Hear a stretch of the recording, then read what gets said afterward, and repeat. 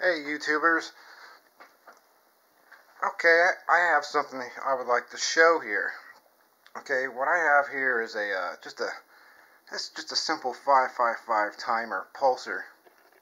Okay, and I'm pulsing power from this battery into this coil, and then I'm running I'm taking the collapsing field from that coil and running this small motor. But before I do that, I want to show you this motor running straight from the battery. Okay, so I got it going through the meter.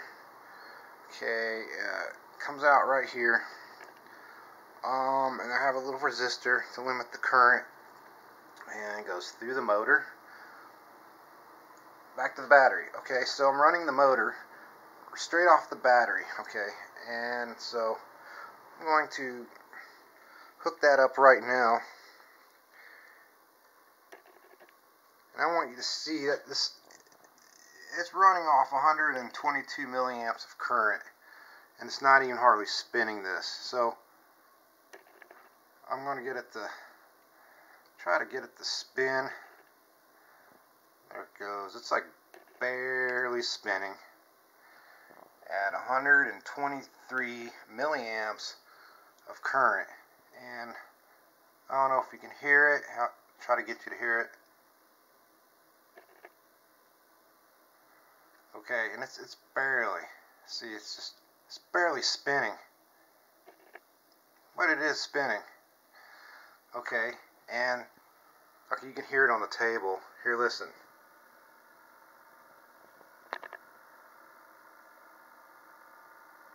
I don't know if you can hear that or not,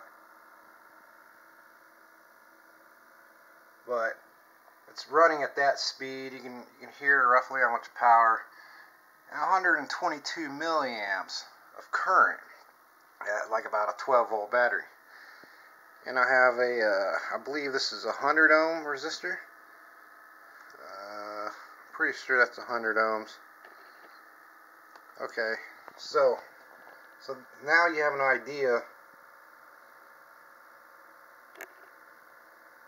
of how much power this motor can run with from a 12-volt battery at 122 milliamps of current through, I believe this is a 100 ohm resistor.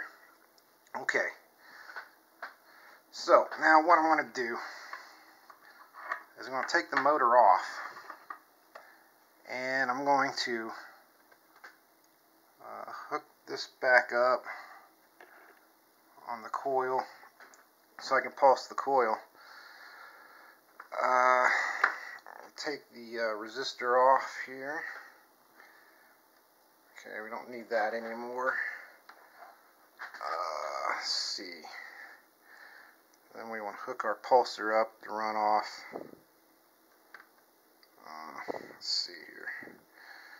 So now what I'm doing, I'm going to put the motor on the collapsing field from the coil. So I'm going to hook this up. Let me get it on there. Such tiny little connections here.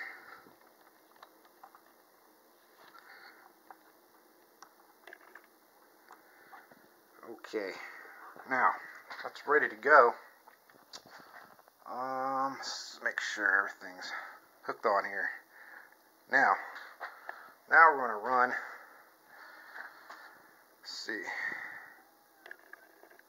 So now we got 111, and you can hear the motor. Okay, but if I spin it up, give it a little spin here,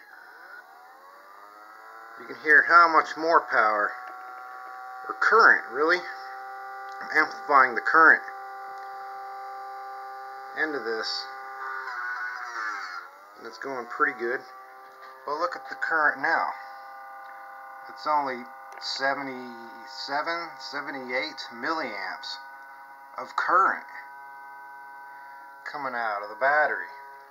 So I have the meter basically just coming straight, measuring the current coming straight out of the battery like this, and it's measuring going through the switch and then through the coil, back like this, back to the battery, and then it collapses, and I'm running it through the motor, and collapsing the positive of the collapsing field's rectified right here, where the negative flips to positive. Put a diode on it, and so it's running off of the collapsing electromagnetic field coming from this coil right here. I can put a magnet on it.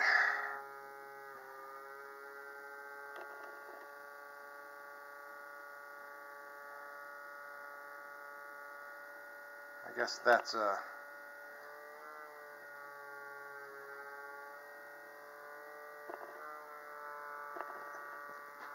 thought I'd be able to hear it better, but I guess the motor is loud enough to hear everything coming from the coil. So this just coming off the collapsing field. If you can hear that. And it's going pretty good.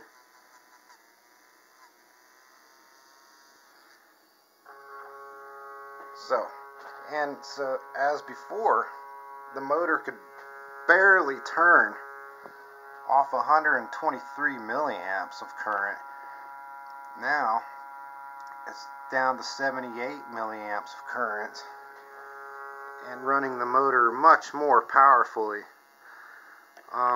So what this is doing is I'm amplifying current, and I'm actually getting more work for a less amount of current as before. Okay, so to show you that, I don't have my calculator on right now, but see, look at this. I can take that off, and it only draws like about 6 milliamps of current. So if I were to take a meter and just shunt it directly across the meter, you know, with no resistance at all, okay, the collapsing field from the coil, okay, and now you see it's about 120 milliamps of current there, and about 264 milliamps of current there. So I've more than doubled the current only, not the voltage, but just the current. Now, the collapsing field, when it first comes off the coil, it is a high voltage. Take a sip of my coffee here.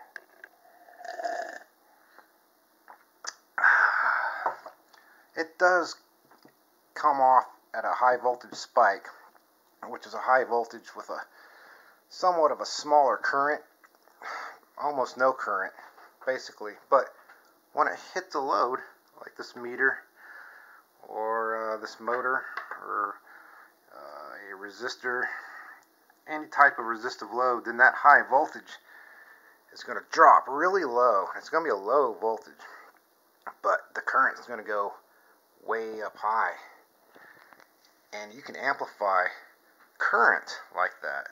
So this is basically all I wanted to show for right now, was how you can run a small little motor or any type of load. You could probably run a light bulb for a much smaller amount of current, and I basically do more work on the load than what you normally would do from the battery. So I just wanted to show that, and if you're new to my channel, please subscribe, and please share, and I'll see you on the next video. Thanks for watching.